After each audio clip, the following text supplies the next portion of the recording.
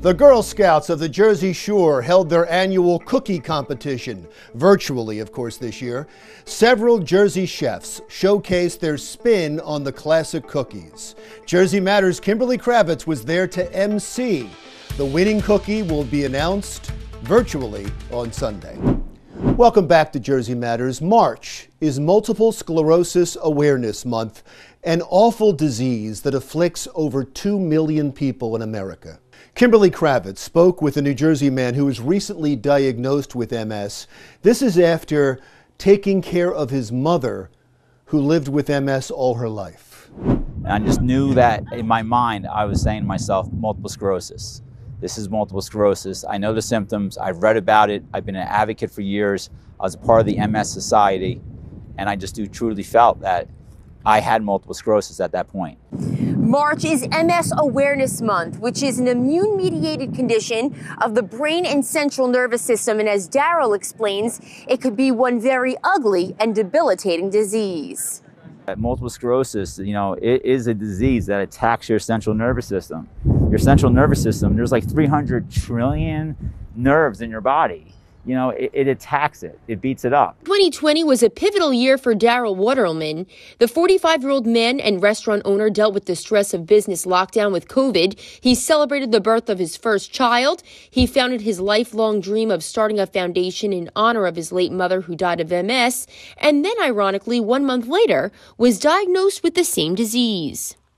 As a caretaker, I definitely showered her, brushed her, and unfortunately wiped her, but that's what life was about. She was diagnosed in 1966. So the first MRI, I think, was ever 1985. So whoever that doctor was to say in 1966 that your mother has multiple sclerosis is just amazing. Fortunately, multiple sclerosis is much different in modern times than it was years ago. So historically, MS was kind of a diagnosis where you made the diagnosis and there wasn't much you could do, like you mentioned. We would treat people symptomatically. We would treat people with steroids for the acute attacks. And we would basically, in those days, say diagnose and adios, meaning we diagnose you and then see you back again next time you had a problem. And that was maybe 20 some years ago. The odds of a child and mother both having MS are few and far between, but the risk also can't be ruled out. So if you have a first-degree relative who has had MS, like a brother or a sister or a parent, you maybe have maybe 2 to 3% higher than the general population. So the risk is there. How do you feel now? I feel great. I do. There's some times where I have some hiccups, but that's okay. That's part of what the disease is. Started my infusions already. I'm on Ocrevus, and it's a once every 6-month infusion. Initially, the first therapies were injectables that you would inject yourself beneath the skin, once a week or every day. Then we moved to kind of oral therapies, which were high efficacy therapies, and the therapies keep getting more and more focused. And the later therapies have been infusion therapies, which are given on cycles every month, every 6 months, and that's the kind of therapy that he's on right now. And that's a high efficacy therapy, meaning a therapy that is very aggressively treating his illness. Treatment and care is expensive, though, which is exactly why Daryl came up with the idea of the Single Parents for MS Foundation.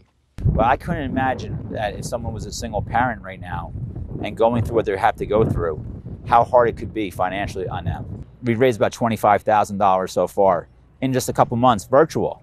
We haven't had an event yet. So if you feel you have symptoms such as dizziness, blurred vision, fatigue, or numbness, you should talk to your doctor. But I also know that I'm in the right care.